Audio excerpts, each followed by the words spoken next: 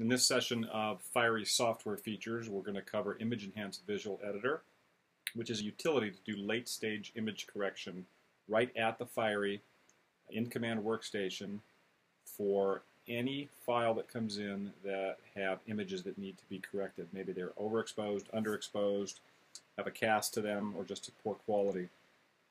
So the way we interact with Image Enhanced Visual Editor is in Command Workstation.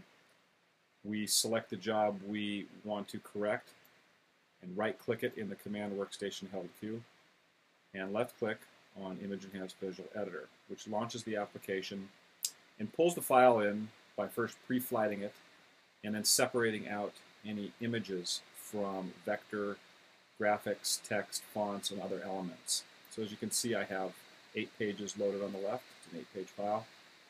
Each page has a collection of images which have been extracted out and are available in the pane at the bottom to interact with.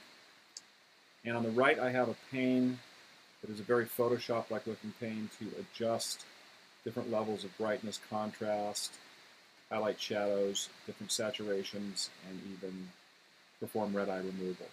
So the way I can interact with Image Enhanced Visual Editor is my preference is to use a split screen and begin selecting images I want to interact with. So I select those on the bottom pane.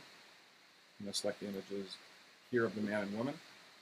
And I can interact with the image in one of two ways: automatically with the built-in algorithm.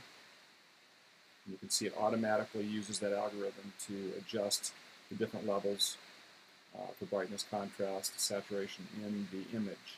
I can also interact with it manually.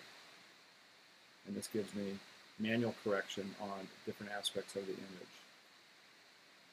You can interact with flesh tones apart from other tones, highlights and shadows in the document, in the image I should say.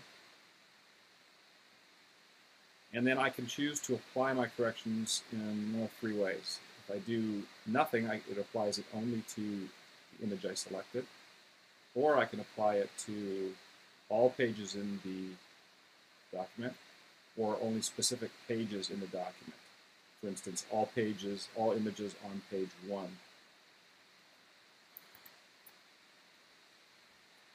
Just like that. Other operations I can perform are red-eye removal. So this is a highly underexposed image that has a lot of red eye going on in the girls' faces. I can simply turn that on, and it draws rectangles and squares around items it sees as having red eye and removes those. If I have other areas I want to apply that to, I can also draw another square, and it performs a red eye removal there. I can then come in and again use one of my 2 methods of adjustment to adjust saturation, lightness, darkness, and so forth. So if I want to apply that to all images in all pages, do that. And from there, you can see if I go through all the images, how they've been corrected.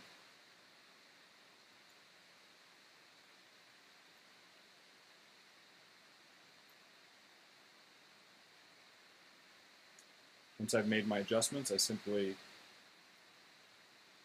close the file that I've opened, say yes to my image changes, and it saves the file with the corrections back to the Command Workstation held queue, where I can then go ahead and set my print options, my color settings, and my desired media.